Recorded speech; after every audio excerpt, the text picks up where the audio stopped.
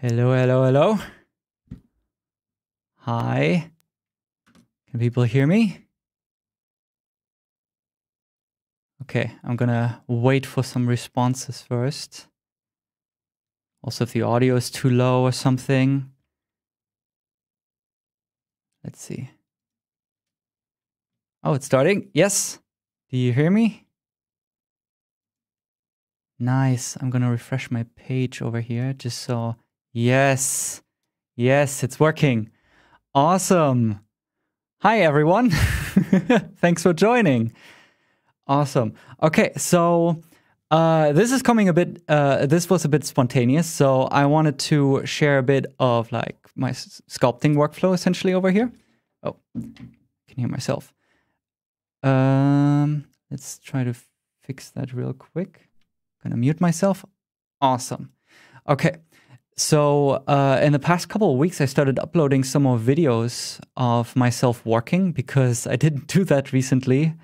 And while I was doing that, I did very little editing. Like all of those videos I posted on the Blender Cloud, where we usually upload all of our current, like latest work of like everything that we're doing on the movie. But it was so free form and almost like a live stream that I decided, why not just do a live stream? Then there's also a bit more interaction. You can ask questions and we can go through this a bit more together. And it's not just me talking in front of a camera and working for a few hours. So basically the characters that I'm working on right now on the movie Sprite Fright, if you haven't seen anything on the latest Blender Open Movie yet, you can visit us on the Blender Cloud and check it out. We're also posting stuff on Twitter and Facebook. But the main characters are basically almost all done. At least my work on it, the sculpting and modeling work. Angela Jeanette is still doing retopology, so it's going more into production focus. But for the animal characters, there was still some work left to do. So what you're currently seeing on the screen is the latest progress on the sculpting on the characters. So also the little sprite there as a comparison. And most of them are pretty much done. The bird is probably the most complex character because of the wing. Then there's the little ladybug over here. This one was pretty straightforward. And if you've seen the recordings I already did and posted on the Blender Cloud, I was showing my process on sculpting and retopologizing the snail and doing some expression tests, some post tests. And I also worked a bit more and tested a bit more on the spider and the butterfly. These are also pretty straightforward. But the one character I shoved to the side and left open until I could show it live is the chunky version of the snail. So this is just an extra file I have of the full lineup, making a little turntable, and here I can compare the current progress on all of them. Awesome. Yeah, I would just say I can just jump straight in. I also have the snail open on the side as a separate Blender file. Over here, also the different tests. So this was the original sculpt. I did some variations of just a regular smile, chewing, being scared, looking angry, being held by one of the characters and looking angry, being more surprised, and then just ducking down, just little tests, and then just like a neutral version of the sculpt, which I could use for retopology. And I'm pretty much going through the same thing for the chunky snail. So just to give a bit of an overview of how we're doing the workflow in the current in this movie project is we're basically, of course, starting from concept, but there was a lot more back and forth between the concept artists and the 3D artists working on the characters. So we're kind of going through it slowly, step by step. So usually what we do is we put some first like rough shapes into a 3D scene, seeing how large the characters are in comparison with another, just like from simple spheres and cylinders, something super rudimentary. And then once that kind of lines up, all the characters look good in comparison to each other, we go in and do a blocking. So this is what I currently have with the chunky snail. It's just a rough blocking from two spheres. This was a cube that I subdivided, and some more spheres for the eyes and a cylinder over here. Just something really rough that kind of matches the character. If I go over here and just switch that to an image editor, I have the concept over here. So just something that from the camera perspective looks kind of as close as possible to what we want to have in terms of the design, the appeal, just the general shapes. And that's what the blocking is for. Then this gets shown to the team, to the director, and just kind of gets generally signed off. We may already see some first issues. We had that with a bunch of characters that we already saw some problems that we're going to have later on, where okay, if we translate this 2D design, this painting, into 3D, the ears don't really match with the hat, or like it doesn't quite work. And then we can already start to kind of troubleshoot the design. And then we take it further. Like now, I would kind of start refining, merging objects, and putting a bit more detail in here. And just getting it pretty close to the design we see here on the left. By the way, this is a painting by Vivian Lulkowski, our concept artist. She did the design on all the animal characters. So this is really amazing. I really like this design. The character is really appealing and funny. But we already discussed some changes. This is a bit of an outdated painting. We never really did a new version of this. I mean, if you compare this to the snail, you can already see that, or you might already see that it got simplified a bit more. We don't really have these flaps that are going off from the mouth. The shapes were a bit more simplified. And just in general, if you compare it to the rest of the characters we have in the movie, I mean, I could just if you go to the Blender Cloud, you can just check out the concepts. And all of the different characters, if you look at them, their shape language is really simple. Most of them are like, if you look at Rex, he's just a bucket. Like his head and his arms, they're like really simplified cylinder shapes. So what we discussed with the chunky snail is we wanted to make the shapes a bit more simple. There are too many creases, too many wrinkles. It's all a bit too complex for the style of the movie that we're going for. So this is the main thing I want to address. And then, yeah, this is the current result. I'm just going to jump in a moment. The shell I pretty much repurposed from an earlier model that Angela Jeanette made. So if you go to the cloud, you can click on the snail, and you can see this was the earliest version of the model we had originally.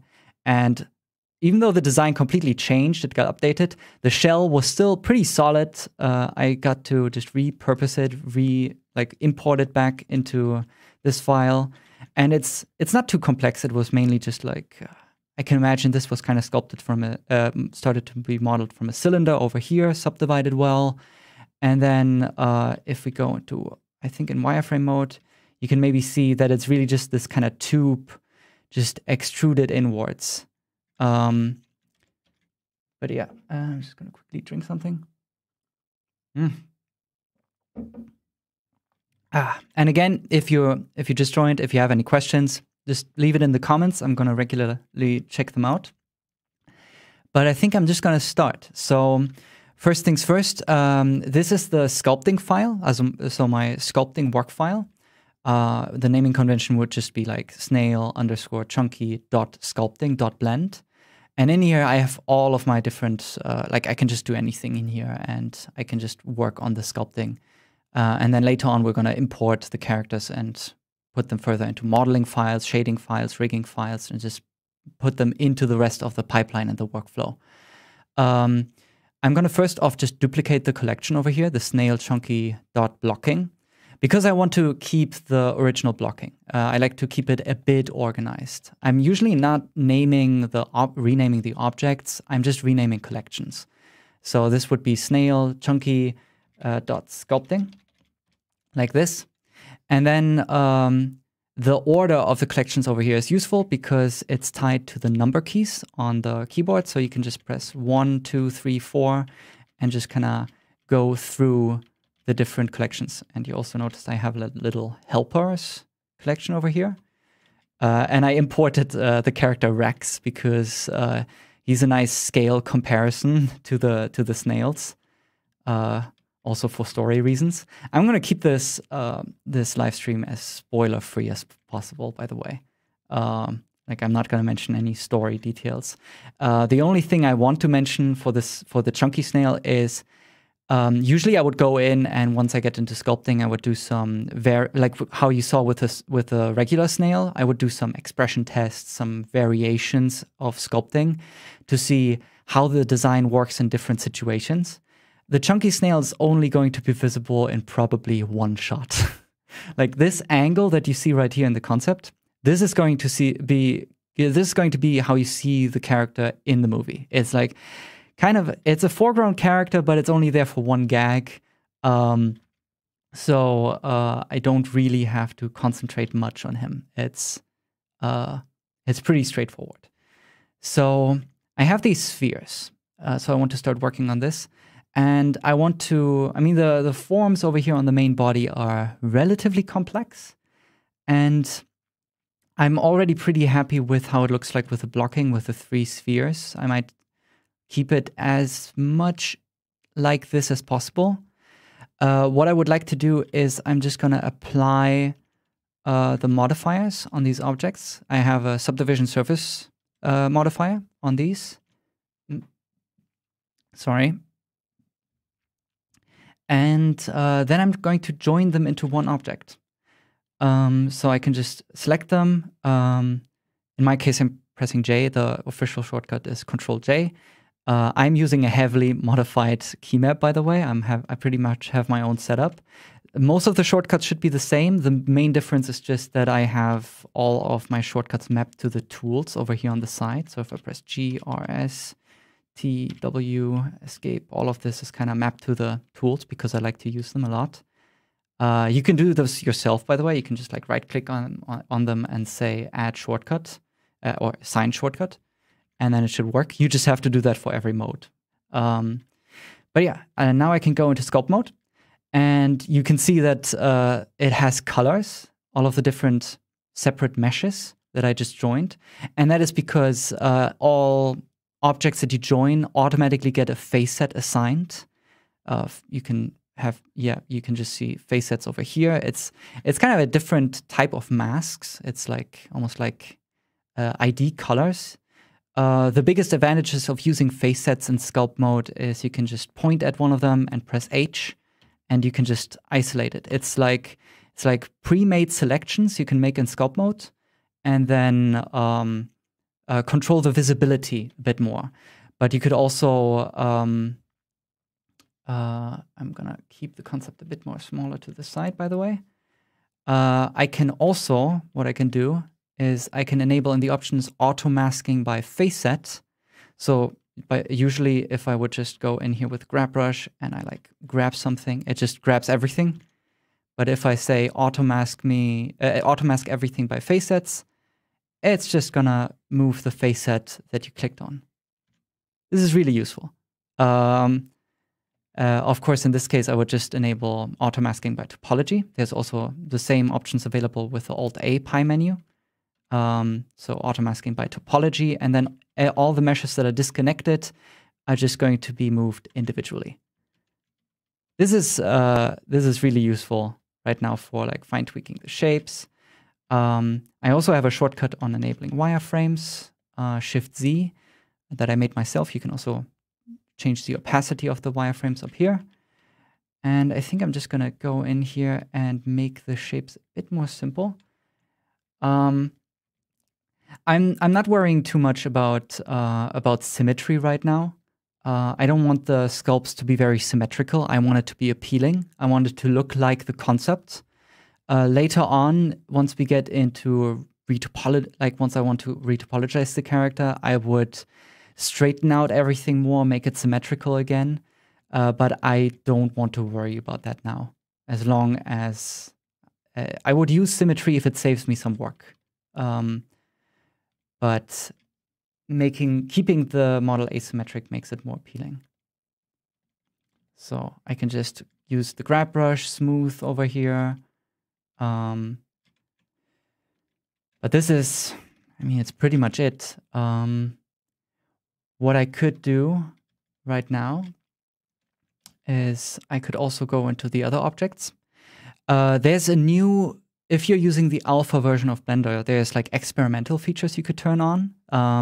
One of them is to immediately switch between objects within sculpt mode and edit mode. So what you would usually do is would just go to object mode, select a new object, go into sculpt mode. And again, if you want to go back, it's a bit tedious. There's a shortcut D as an experimental feature to immediately switch between objects. So I can immediately go into another object from sculpt mode and switch into the other object in sculpt mode. So I've changed it to the shortcut Alt-Shift-D, which is because I have some other shortcuts on D. But that's basically it.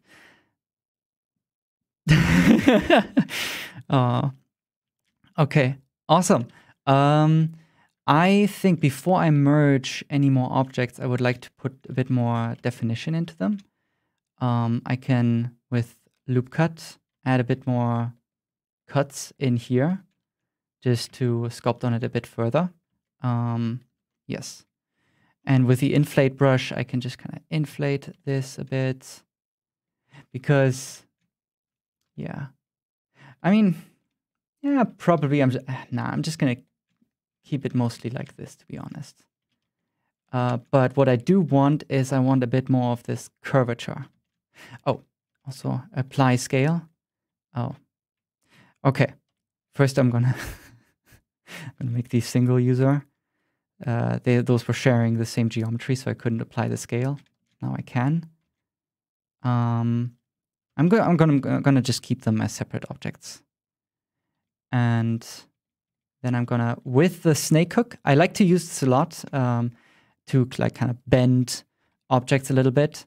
I can use the snake hook brush, and if you use the rake slider, if you set it to 1, the geometry kind of follows the rotation of the stroke. So you can just do kind of like this. And just if you want to bend something in sculpt mode a little bit, like I want to do it here, like so it matches the concept a bit more, I can do that directly in sculpt mode with the snake hook brush. It's a bit finicky, but it works. Like this.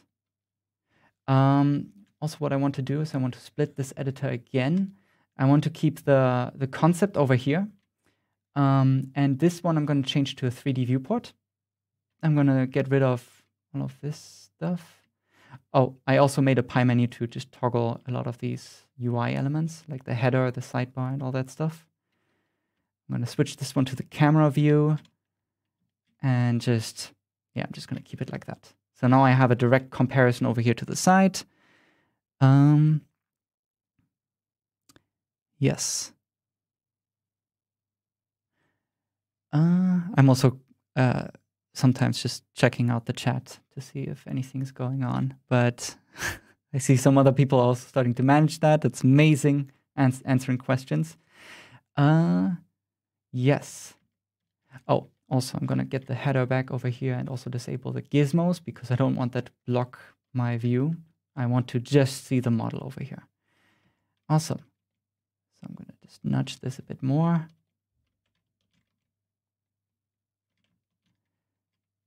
So mainly I'm just trying to get the same shapes as with the concept, pretty much. Okay. I'm already pretty happy with this. What about these guys? Yeah, This is also sharing, it's the same geometry. If you duplicate something with Alt-D, you can, and you go into edit mode or sculpt mode and do changes, it happens on the other objects as well. It's really useful. Oh, in this case, I want to undo that. Yep. Awesome. What I want to do is I want to make these guys single user. Again, I have like a shortcut on U, which is just makes single user. You can find that up here as well in relations. Make single user, object and data. Thank you. Because I want to get these eye shapes a bit more going. So first of all, I'm going to parent the little eye dots. These are all separate objects, by the way. I'm going to parent these to the eyes. I want him to look a bit more to the side. This is also just a sphere. I just made it from all very simple objects. And then I can just, with a grab brush, get a bit more of that eyelid shape that I want. Like he's looking a bit like that. Mischievous. I like that a lot. Oh. Like that. Interesting. When I press D to switch between objects, I'm also switching to the draw brush because I have the shortcut set on for the draw brush on D. There's a bit of a conflict going on. Yeah, that's my fault for my own key map. Another thing I would like to change when I look at the concept, it looks like the eyelids, the top eyelid and the bottom eyelid are completely separated. But for the normal snail, that was not the case. You could still see the connection. And I want to keep that. I want to keep this pretty much the same. So we still see a connection over here on the side. Like that. Oh boy.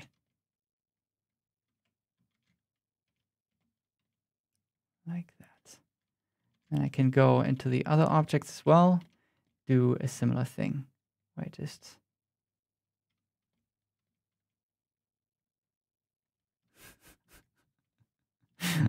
really like this. Like that. And then also let's go into this object. It's a really nice little new feature to show you, especially if you use the D shortcut to directly switch between objects within sculpt mode. You can have this fade inactive geometry slider on. I try to keep it pretty low, usually. But it shows you very clearly what object you're currently sculpting on.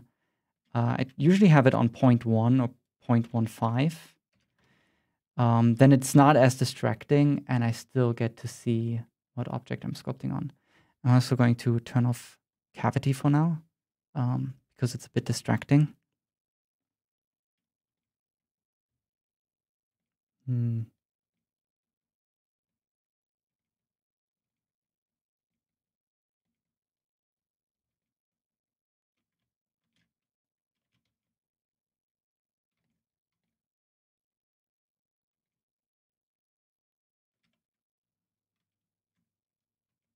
Huh.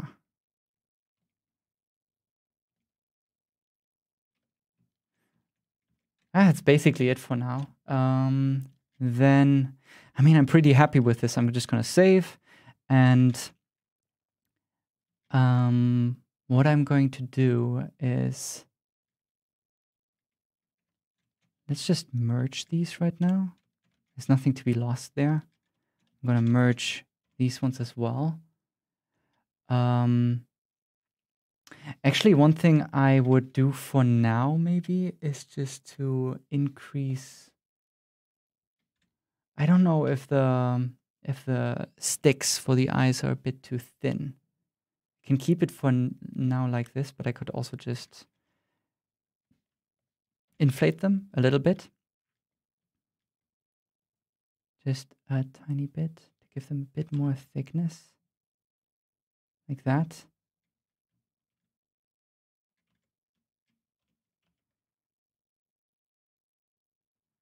You can do that directly in sculpt mode with the mesh filter tool, which is basically like almost like in a painting software where you have filters, but in this case, it's actually adjusting the mesh, like smoothing it, scaling it, inflating it, putting randomness on it, anything that you want. Eventually, it should also get texture support, so you can like, put some textures on it. That would be nice. Yeah, kind of like this. Awesome. I think what I'm going to do now is I'm actually going to start to remesh it. So in this case, with the shortcut Shift-R, I can set a resolution.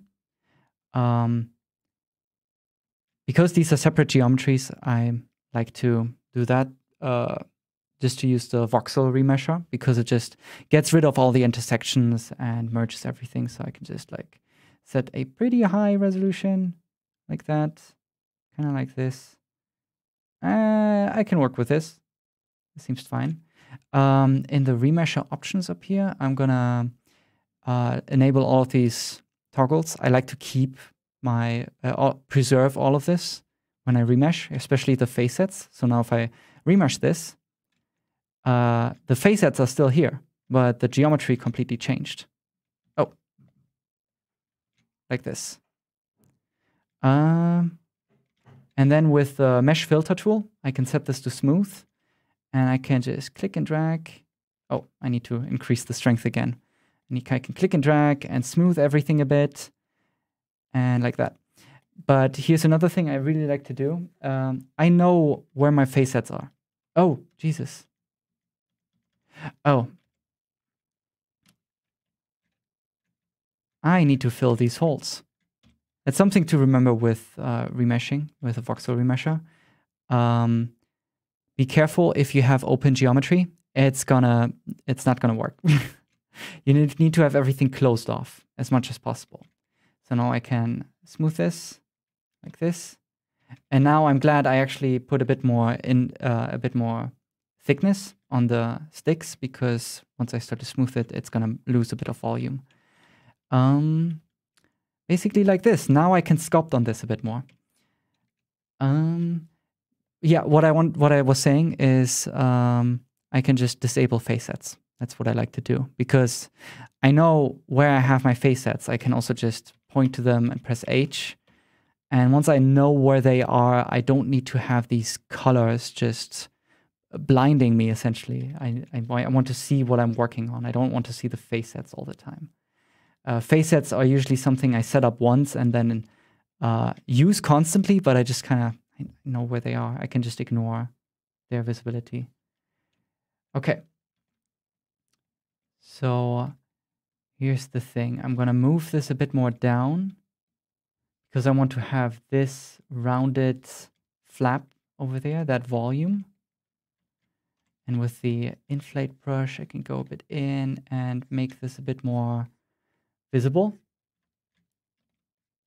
But then towards the sides, I want to smooth this out. I can just go in, can switch to the smooth brush to increase the smoothing strength, or just do it with the smooth brush.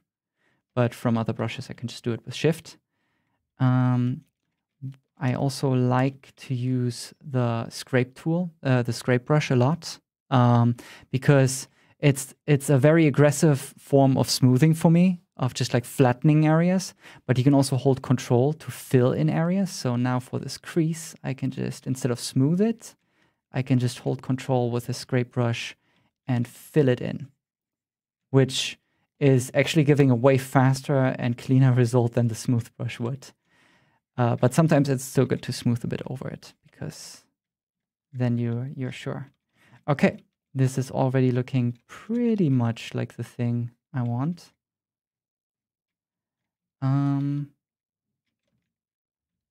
Like this.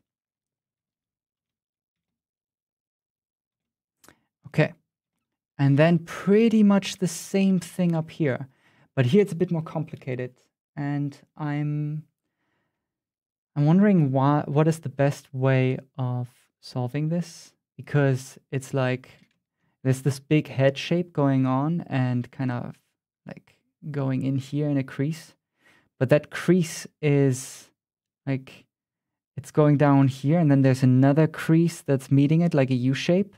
And I would like to simplify these into one because otherwise it's just too complex. So I can work on this crease down here on the back side first, and just with you can go in with the draw sharp brush like this.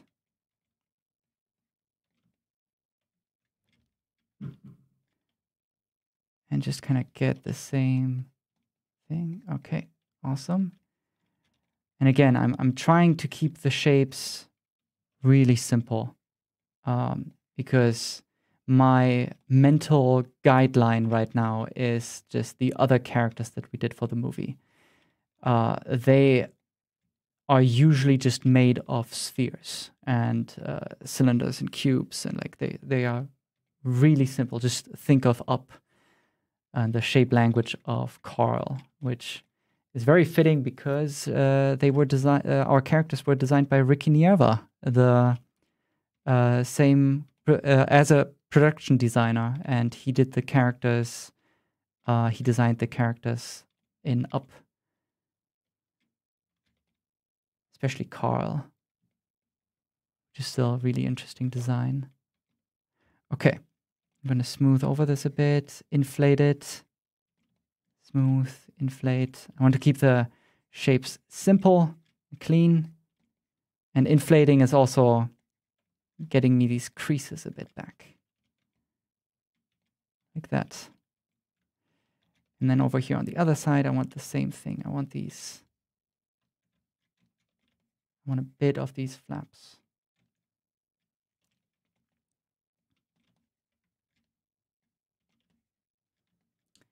Like this. I still like having this crease down here, but I'm not going to do two like here, but just one. And just the effect I want is with the regular snails, it was more of a sharp cut over here. And I really like this here, that it like almost looks like he's standing in a puddle. But the puddle is just a bit more of his body. Oh yeah, the concepts were done in Krita, pretty much.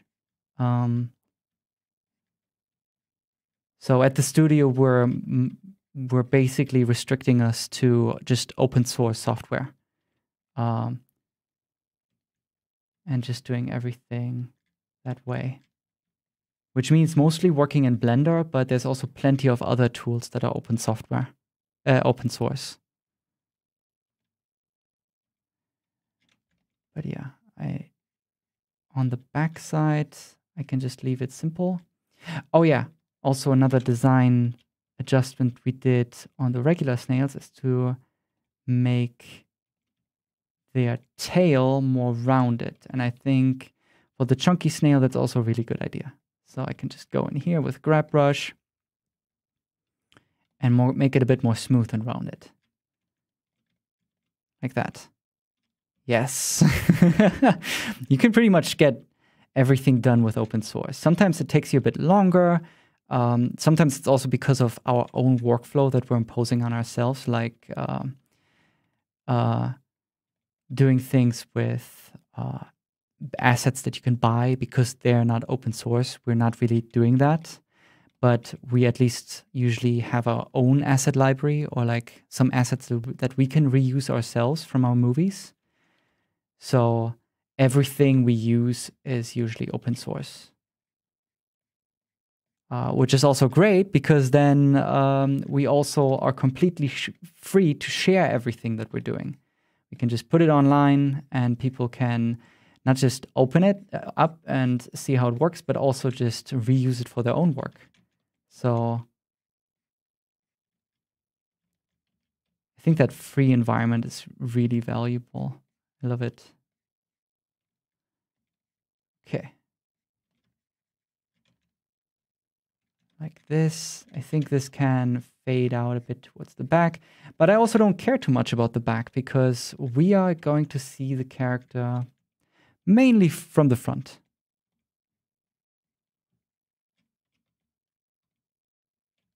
like this.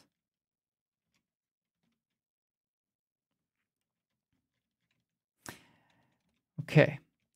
Another tip I say a lot, and I cannot stress this enough, but just to keep rotating around your model and view it from every angle.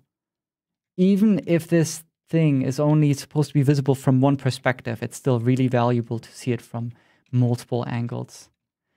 Actually, I'm gonna increase the resolution now, just a bit.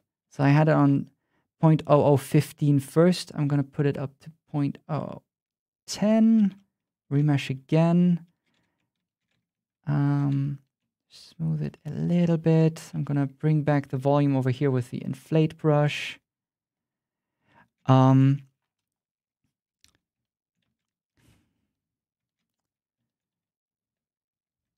basically it.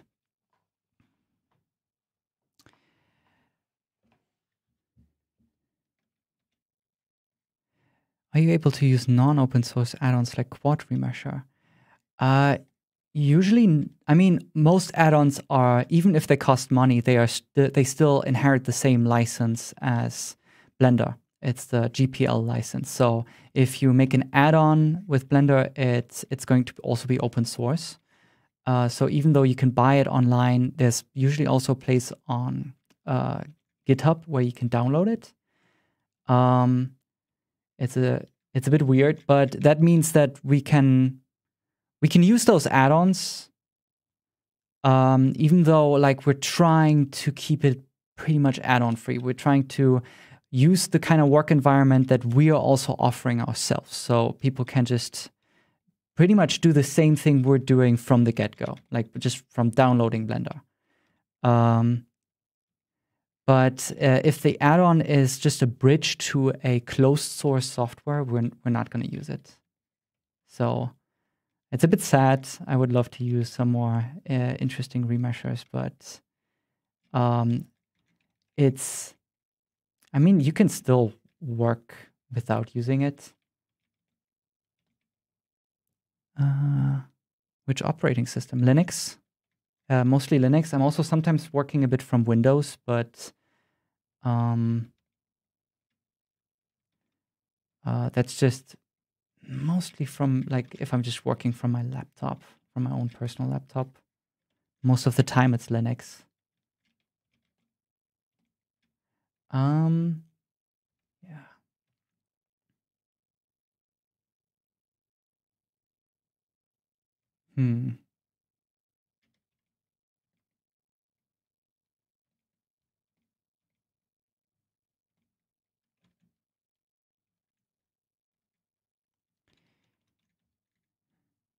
Working under Windows.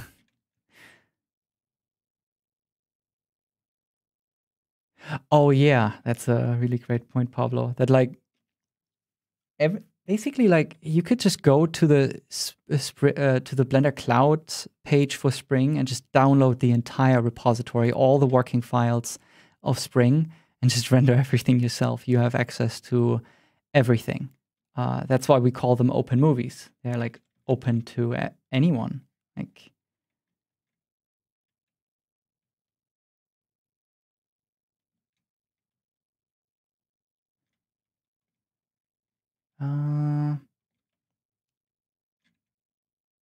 Man, I think this is going to be the trickiest part. Like, how do I want to simplify this?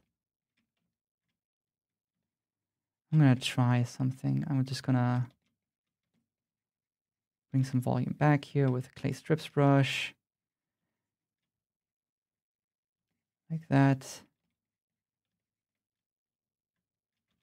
And just make this a sort of separate shape.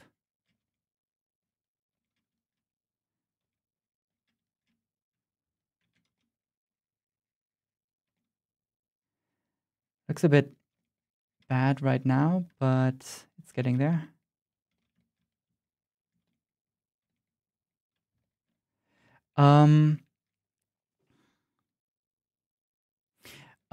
But I think I'm also going to start to do another thing. I'm going to bring my face sets back, because these face sets I have here,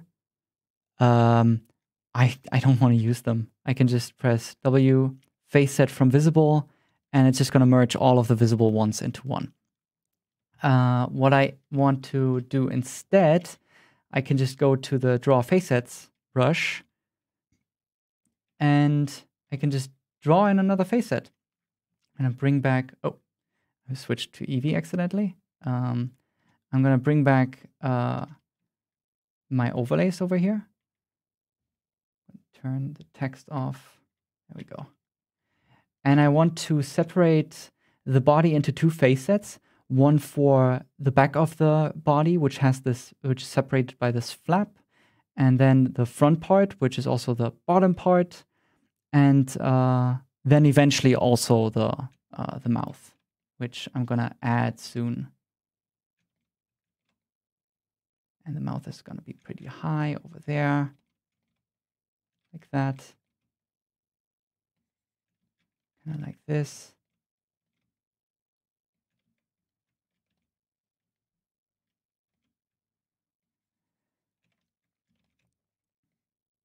Huh.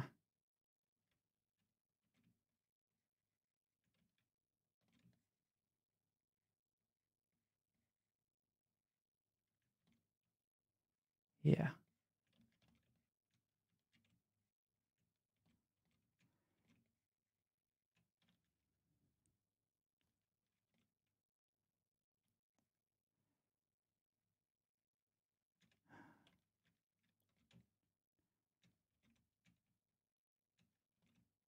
Not a lot to talk about right now with this.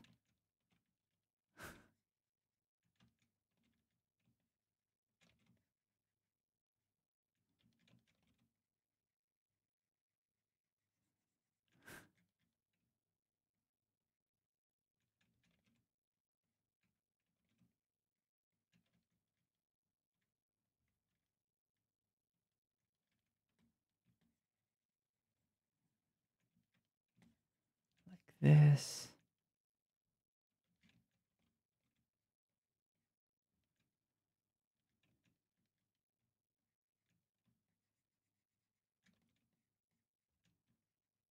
There we go.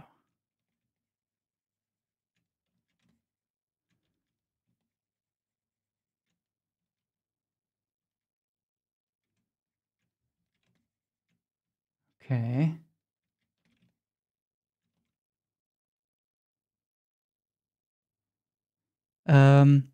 Yeah, that's true. We can't use ZBrush. Same with Substance Painter or any other closed source software. But I mean, ZBrush is a fine software, to be honest. Like, I don't have anything really against it. There's definitely advantages in using it. I do miss some features a lot. I was using ZBrush before I was sculpting with Blender. But for my purposes and like usually the style we're using for the Blender Open Movies, Blender is just fine. Like ZBrush, the biggest strength it kind of has is just going into these insane details and doing realistic sculpts, and just the performance. It has some really good tools that make this process a lot faster, but just for more minimalistic but also stylized characters, you can basically do everything in Blender as well. Like, there's nothing stopping you. And it's not like ZBrush is a perfect software either. If you look at any software, there's going to be like weird legacy issues. Blender has a lot of history. That's the interesting part. Like, and I think anyone who uses any software, they can talk at length about weird things that are still in there from like 20 years past that don't make any sense anymore. And something I do really love about Blender, what they did, is if you think about 2.5 and 2.8, it's basically reinventing themselves. So suddenly the UI just gets completely reworked, or the code underneath just gets a big cleanup and polish, and just it's almost not the same software anymore as it was originally. There's still some underlying design philosophy that doesn't really change. Blender is always going to stay Blender to some extent, but it's not afraid of reinventing itself.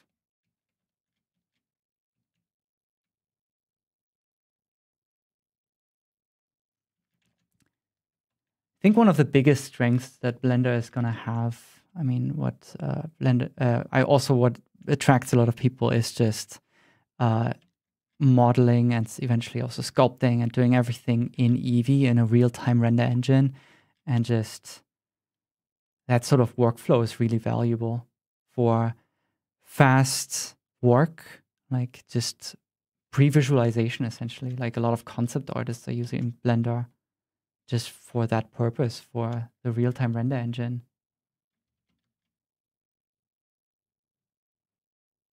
Oh yeah, constant improvements. You put out a bug report, it's gonna maybe be fixed the next day. I love that. Just the support is amazing.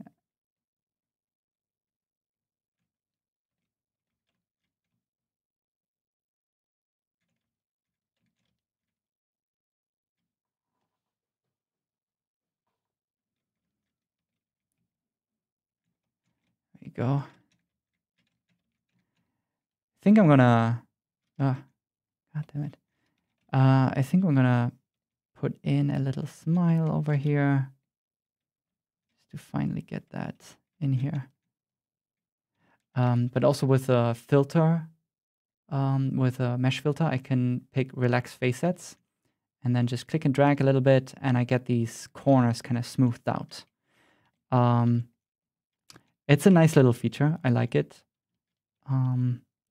But it could become more useful in the future, especially with integrations with other tools. Let's see.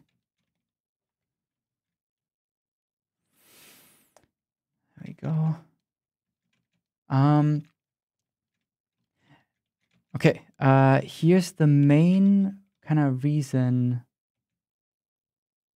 why I wanted to make these facets. I could paint in colors with vertex colors. That's a totally fine thing to do. But what I like to do with the animal characters so far is to just do it with material colors. Sometimes it's a bit more work, but I can just like make 3 materials over here. Come on. Oh, did it freeze?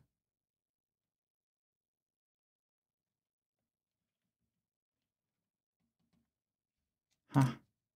Blender froze. Ah, there we go. Oh no. Okay, it unfroze. I'm gonna save. Okay. I'm gonna call the snail underside. So these are gonna be my 3 main colors. I'm gonna again disable overlays in general over here. I'm gonna hide this, go into edit mode, select everything, and assign it to the material for the underside. And then I can change the color over here into something that is more like what is in the concept, something more like this.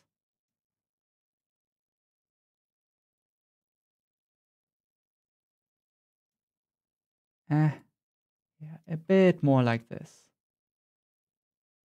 Yes. And then I can go again into sculpt mode, hide this, go into edit mode, assign it to the mouth. And then, yes. Yeah, face sets are amazing. I remember when Pablo Dubarro was first suggesting the feature and talking about it, and I was just not sold.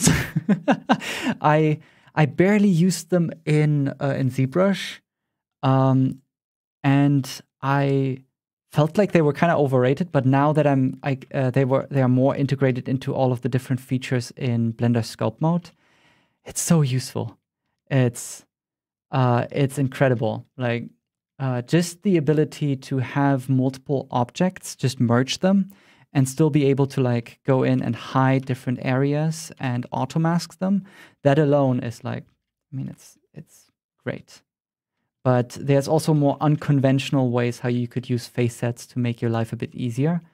Like little things. When I was for the coffee run Blender Open Movie, when I was working on the trees and bushes, I was using face sets, and it just saved me work. It just saved me time by just like painting in basically selections that are not going to go away, then smoothing their borders. And then at any point, you could just go face set, extract face set, click on one, and it's just going to like get extracted as a new object with thickness.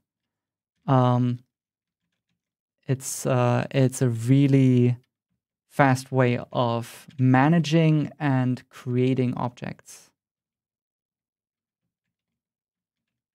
Huh.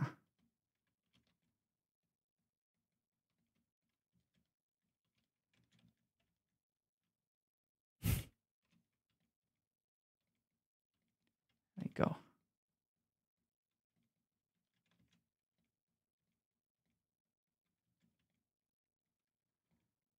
So this is like the sculpting I'm doing right now is still meant to be pretty rough. I'm just trying to find the more nuanced shapes, but trying to keep everything still pretty simple.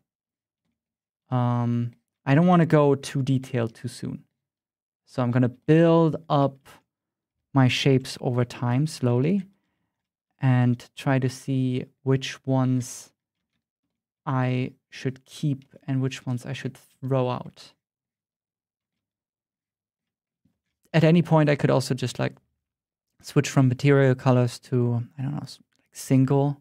Let's see, like this, just to see my shapes a bit better, so that the material colors are not this like blocking everything. I can actually see what's going on.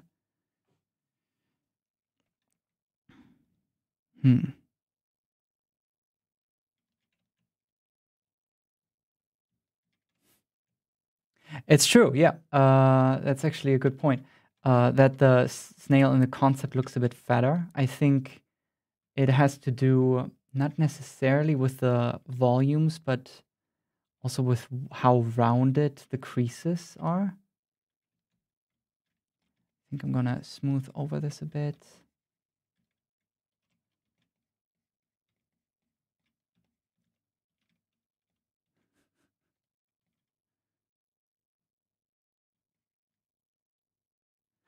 Oh yeah, I am going over some of these things a bit in my like on the Blender Cloud. I have a character course, bunch of tutorials. The early ones are a bit outdated, but you can still they're still useful. I made them when Blender 2.80 and Blender 2.81 was released, so I would love to go back to them at some point and make a bit of an update. But I don't know when I can do that. It's gonna take a while because for now I am pretty much just busy with working on the movie. There's no time. Plump it up. The concept artist has spoken. Plump up the snail. Yes. It's also getting too, I don't know, it's too, the shapes should be simpler. It's too anatomical. Like, or it seems too anatomical and realistic in volumes. I want this to be really rounded and simple.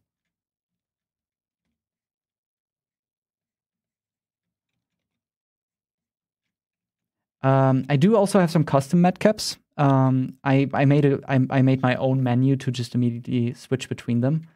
This is an old one from 2.79. I just couldn't let go of it. I added it to the matcaps. You can upload and add any matcap that you want. Like, it's just completely open to you. You can just go in here and even paint your own matcaps in a painting software and then just import the image. Pretty much anything is supported. And this is one of them. I also made another like a couple more custom ones that I'm using, which is this one, which is basically like a little tweaked default matcap. And then sometimes I'm using this one. It's not easy to look at. It's very high. It has a very high contrast.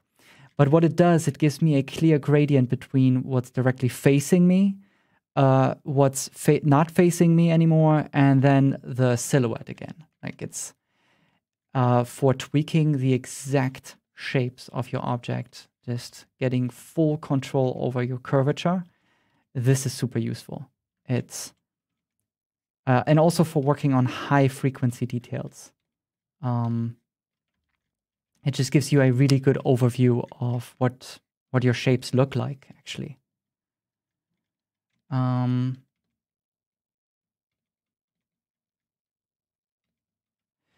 Okay, but first I'm going to go back to material colors. So these custom menus I made, it's just like, okay, I click on material, it's gonna go in here, switch back to my main matcap, switch the color to material, and that's basically it. It's just skipping me a couple steps. But I could also just go in here and just go to single, switch the matcap to anything, and switch back material. And it's just, my menu is just switched, saving me a couple clicks.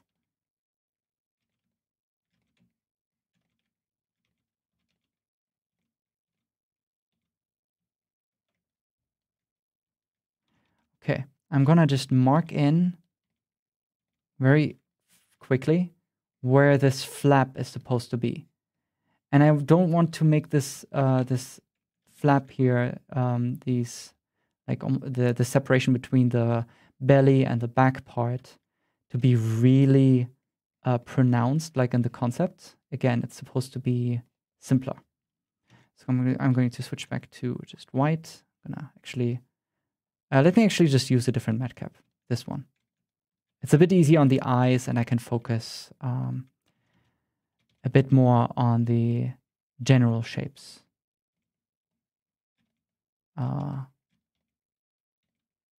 If I have this on white, like the default white matcap, it's just it's hard on the eyes, and I don't quite see what's going on. This is just a bit more manageable. So with the draw brush, I'm just going in. I could also just go in with the clay strips brush if I want to.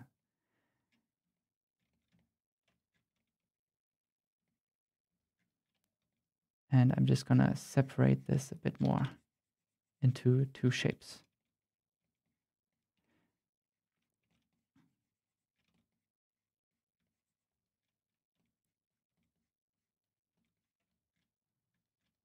There we go.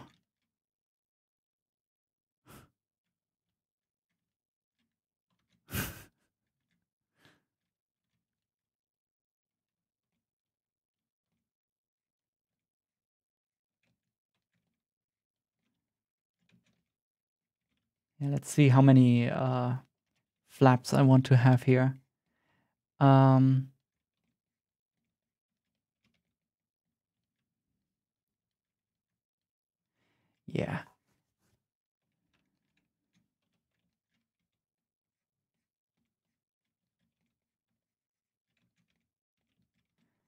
Yeah, I should make him a bit more rounded. Like, you can really see it over here from the side. I could just push out his belly even more. I mean, the curvature over here is getting a bit extreme, but I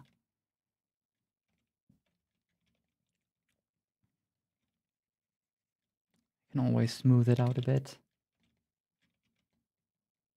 There we go.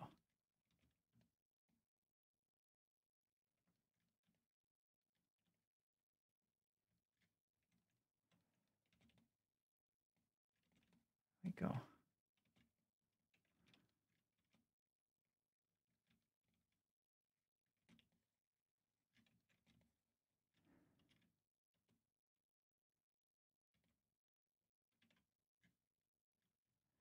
I think the mouse should be smaller.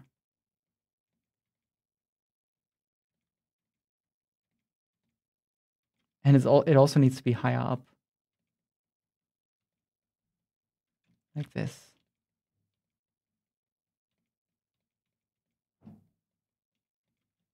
Yes. You can grab these objects over here, push them a bit forward, like this.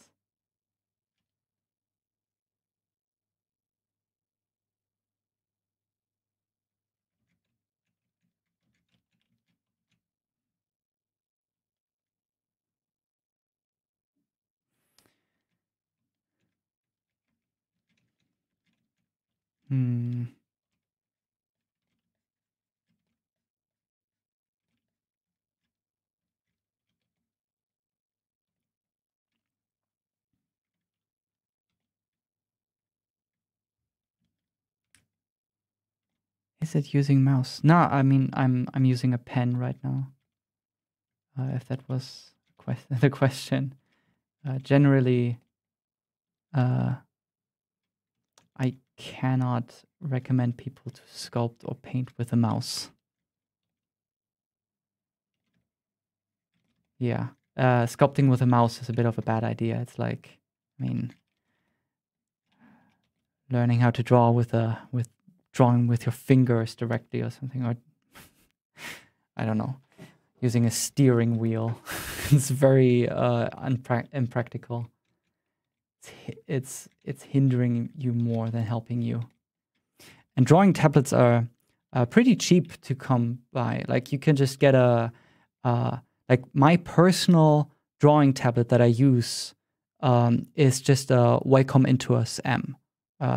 It's a very cheap tablet. I can just connect it via Bluetooth. It's very small, but it has all the functionality I need. And like, it's really interesting. Like people maybe get the impression that you're supposed to, at some point, to really upgrade to a professional level, you should get a Cintiq, which has like, or like any other display tablet that has like a big display, like a huge tablet that takes up your entire desk, and then you can work properly. But it's actually very uncomfortable to work on a display tablet. It's very unergonomic. You need to be constantly aware of how much you're hunching down to look at your screen, and your posture, and you get back pain. You get pain in your neck. You get pain in your arms, and you're not gaining a lot, except for a little bit of extra precision by working on a display tablet. So, yeah, a drawing tablet, a small drawing tablet is comfortable. It's just as fast to use. And for sculpting especially, you probably won't need a display tablet. Like you can just get by with a super simple, super affordable normal drawing tablet and never have to upgrade.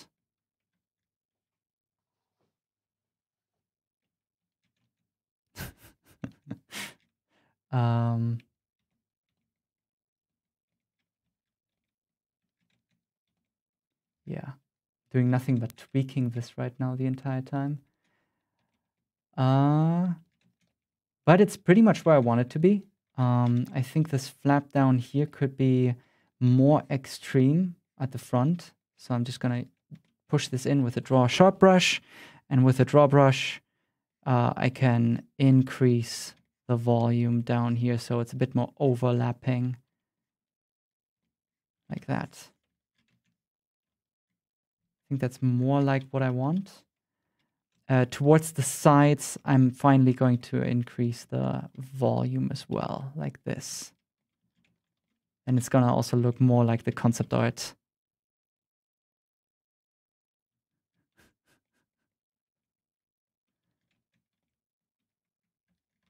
Like that.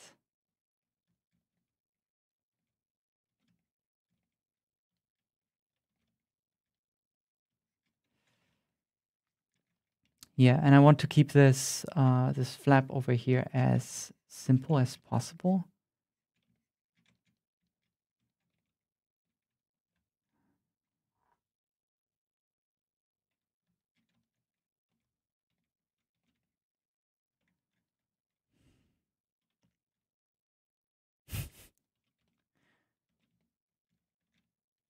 Actually, I'm thinking right now, maybe if I do another stream, I should like prepare little bit of music or something. Usually when I'm working, I'm just listening to some soundtracks, any sort of like music that I can just keep in the background. And I see a lot of people when they do a live stream, they just play their own music. I really like it. I have to think about it. Otherwise, I'm just like sitting here in a silent room by myself. Well, I mean, you guys are keeping me company.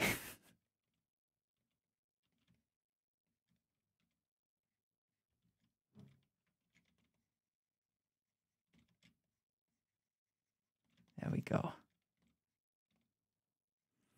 Yeah, I need to hurry up a bit more. I mean, this is already getting pretty far in terms of the general shapes that I want. Relatively happy with this.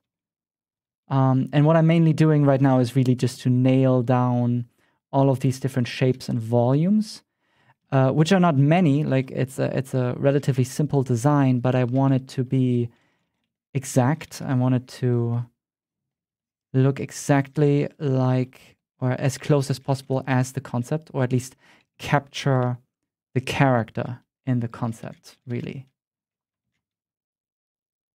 It's always a bit about adapting the concept as well. Like if there's something that doesn't quite work, you also need to be willing to make some changes. But of course, any changes you do should also be approved if you're doing it in a production.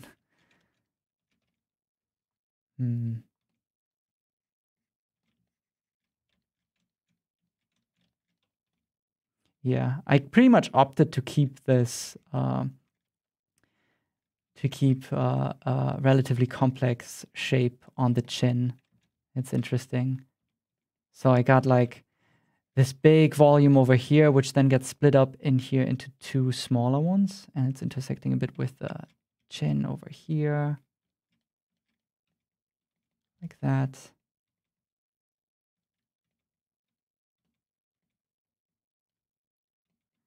But that's fine. Oh yeah. I'm gonna later on retopologize the character so I can pass it over to Simon Thomas for shading and texturing and Demeter Zadek for rigging.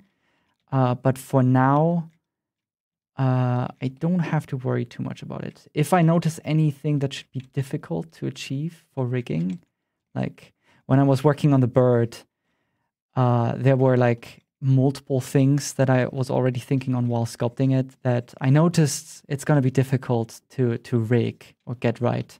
Especially the wings, having all of those feathers, that's always a bit of a nightmare to rig. But then also the beak, because it's so simplified and cartoony. How exactly is it going to rotate? How is it going to open? And the neck, having that simple shape of a bird, but then the bird is supposed to like rotate their head like basically 90 degrees to the side. How is that neck gonna keep its volume? It's like all of these little questions that you can already bring up while working on the sculpt, and then you can discuss it with the rest of the team on how we can solve the issue. And if necessary, change the design. If there's something that is really obviously not going to work in the movie, like you just look at it and it's like, okay, this is too much work, it's too expensive, or we just can't get it to work within the time that we have, then it is worth to simplify the design further. Or maybe even do something really bold and different, like, I don't know. There were also animals that we just scratched from the movie. I mean, it wasn't because they were too complex, but because they were complex and in too few shots. We had a bunny animal in the movie in Sprite Fright, and it used to be a bit more centerpiece, and then the animatic changed, the story got updated more and more, and eventually the bunny was basically not even in the movie anymore. It was only in like one or two shots, one shot that was like dangling on the edge of being removed. And then we just decided to get rid of that character because making a bunny is it's more complicated than an insect, and we have mostly insect animals. And with the fur, it's too much work. It's not worth it. So we just decided to get rid of that animal and focus on other ones instead. Make them more stand in the background, fill in the shots and the scenes in the movie that we have with something else. It happens a lot. Okay.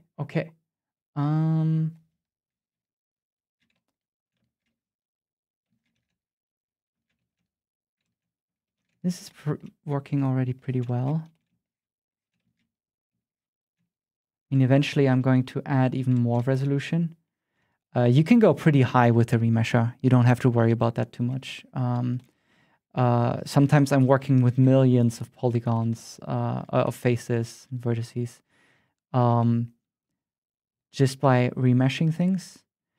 You can also roughly retopologize the character and then work with the multi-res modifier, which lets you go even higher in terms of poly count, but I don't use it often. For the purposes of these sorts of character designs, you can get pretty far with just remeshing. There's also dynamic topology, which a lot of people like to use. I personally actually almost never use it anymore. I used to rely on it a lot because it was the only way of like really loosely sculpting something, but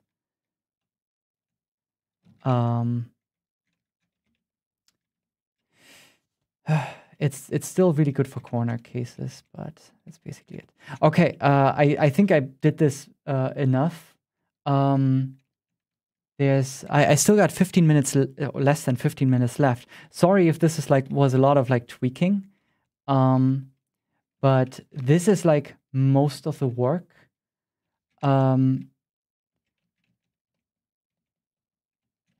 What I would then do is just for example, I would just increase the resolution even further. Let's just do something like this. I'm going to remesh.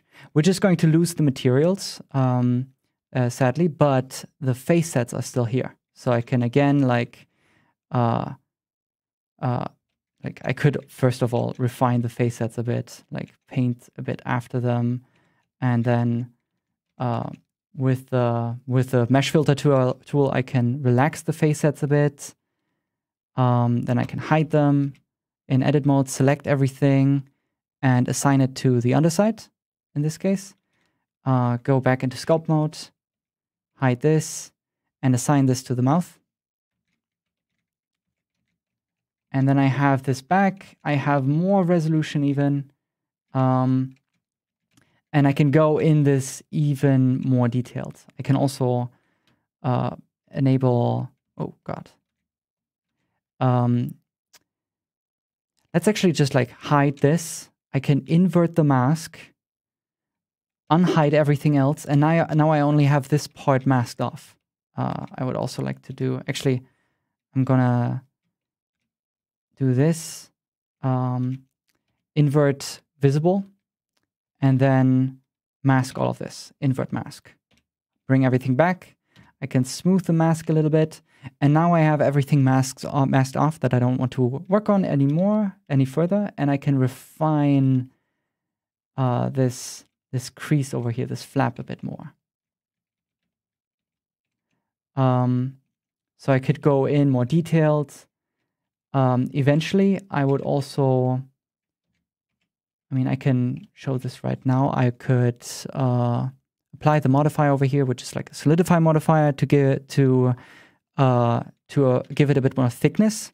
I can apply it, and let's just select these parts over here. And in this is already 2 separate face sets. That's amazing. I can also make face sets from the edit mode selection. So now I got a face set here as well. And if I remesh this with a fairly high resolution, let's do it like this. Yeah, this is really high. but I need this resolution. Then I can keep facets, remesh. With the mesh filter, I can smooth everything out a bit more, a bit more. And then I have these facets to quickly work on separate parts if I need to. And I can just keep working on this. In this case, it would be nice to clean this up a bit more by like just painting over this with the facets brush. I can also isolate this. There we go. Yes.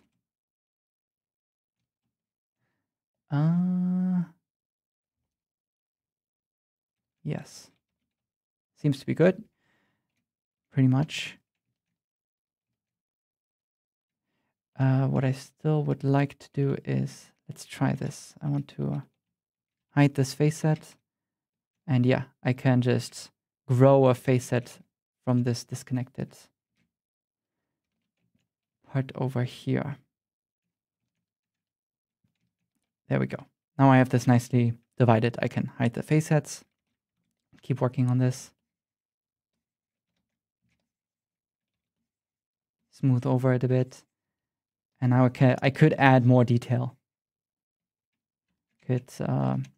Maybe I want to inflate this a bit because it's not very thick. I would like turn down the strength a bit. Turn the strength down even a bit more. And then inflate this a bit. Let's see how it looks in comparison to the eye. There we go. I can remesh this again. And then I could go in here and just refine the eyelids a bit more with a scrape brush. Like this. A bit careful. You could do this in an even more clean way by just modeling this directly in edit mode. Working in combination with edit mode with sculpt mode is actually a really valid workflow. And if you've ever seen the live streams of Pablo Dubauro on Twitch, he really has this workflow and it's really good. Where he just uses edit mode a lot. But I basically have like almost 5 minutes, a bit more than 5 minutes left. There's a bit of questions in here. Which shortcut to change the resolution with the grid? It's Shift R. You can also find the resolution up here in the settings, in the remesher, voxel size. You can just click and drag this.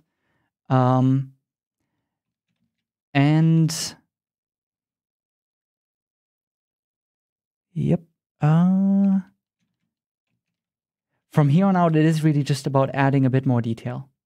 I would just go in here, switch over to this object with a shortcut with D, if you're using that experimental feature with the switch object operator.